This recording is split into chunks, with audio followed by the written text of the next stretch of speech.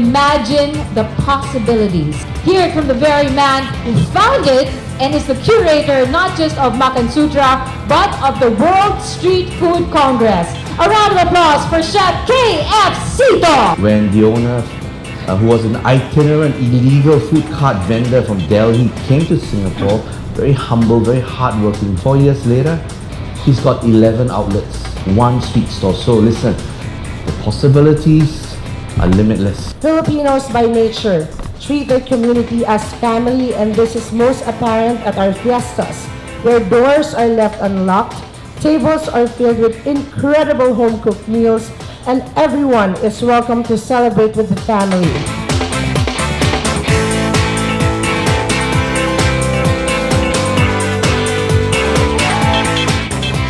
For the world to know how wonderful, how different, and how diverse our food culture is.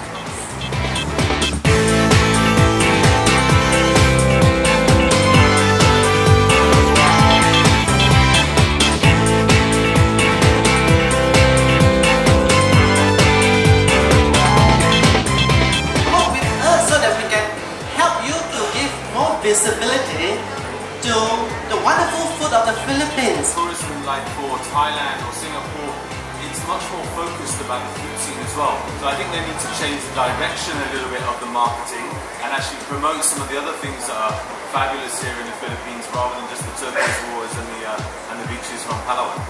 I think it's very important how we think about excellence, how we think about innovation.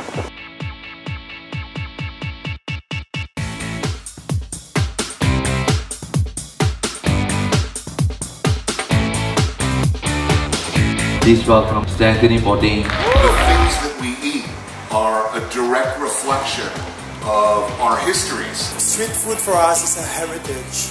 These are recipes that have been passed on from one generation to another generation. Cooking is about transformation, about taking what we have, however little that might be.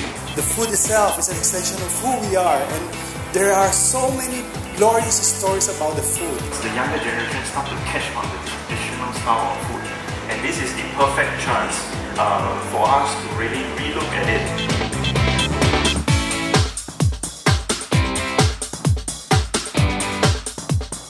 Take that passion and that idea you have and think about it, you know, something beautiful will come out of it.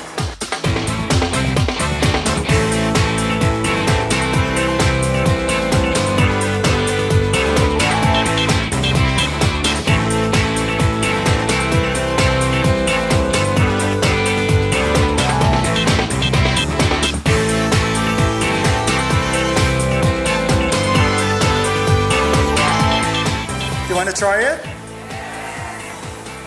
You buy it. I'm feeding everyone. Oh God.